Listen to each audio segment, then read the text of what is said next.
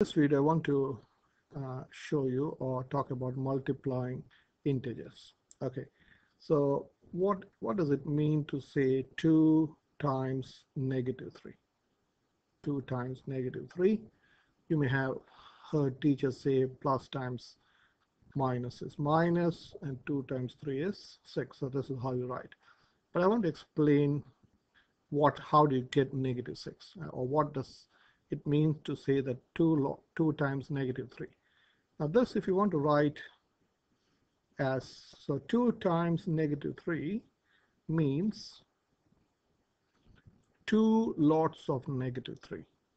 2 lots of negative 3. Okay, so let me write negative properly.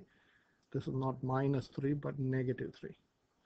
So I'm defining this as a red tile as negative 1 and a green tile as a positive 1 or as positive 1. So let me so this is negative 1. If you have 2 tile, this is negative 2, and if you have the third tile, you have this. You can say this is, to understand, this is negative 3. So 2 lots of negative 3 means, suppose if you want to write this also means this is negative 3 plus negative 3, and negative 3 plus negative 3 is negative 6. So let me highlight this, the whole thing. Oops, I want to highlight the whole thing. Copy it and paste it here. Okay, so this is what it means. This is one lot of negative 3. This is the second lot of negative 3. And you got 6 tiles, which is negative 6. Okay, or if you want to do it faster, positive times negative is negative, and 2 times 3 is 6. But you should understand the meaning of 2 times negative 3 means 2 lots of negative 3. So let me cancel this. Oops, I want to highlight the whole thing and cancel. Okay, it takes a while to cancel, so I don't want this to cancel. Okay, so let me take one more example to explain this. What does it mean to say negative 5 times 2? Negative 5 times 2 is same as, this is 2 times negative 5. You can multiply two numbers in any order. So this is same as asking 2 lots of negative 5. 2 lots of negative 5. You have, and 2 lots of negative 5 gives you negative 10. So let me draw one lot of negative 5. So this is 1, 2, 3, 4, 5. Okay, so this is one lot of negative 5. So this whole thing can be described as negative 5. So let me highlight this whole thing, copy it and paste it here. Okay, so this is, oops, I want to highlight this whole thing and move it here. So here you got one lot of negative 5 and the second lot of negative 5. So here the question is negative 5 plus negative 5, which is negative 10.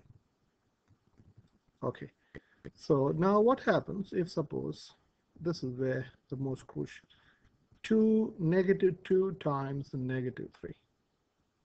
Teachers may have told you negative times negative is positive and 2 times 3 is 6. But why is negative times negative positive? That's what I want to explain. Okay, now before I explain that, let me explain something else.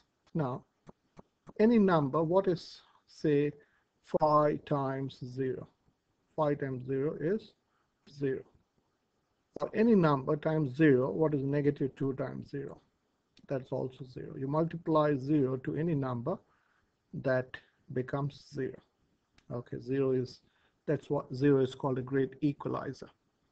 Now to understand this, I'm going to do a little bit of maths You have to be patient. So this negative 2 times 3 is what I want to find.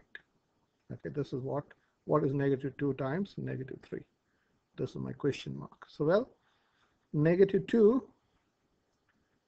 I want to answer this. So let me draw a square, a small square here. So this is what I want to answer. What is negative 2 times negative 3? Well, I know negative 2 times 0 is 0.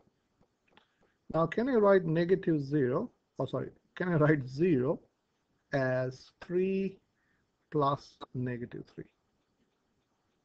If you add 3 or plus 3, let's just say plus 3 times, 3 plus negative 3 is 0. Now, using the distributive property, so we know this is also 0. This is 0. This is 0. So we know negative 2 times 0 is 0. So negative 2 times 3 plus negative 2 is also 0. Now using the distributive property, I can say, well, this is negative 2 times 3. If you want to write plus 3, plus, using the distributive property, this is same as negative 2 times negative 3 should be 0. Okay. Now we saw this is same as writing 3 times negative 2.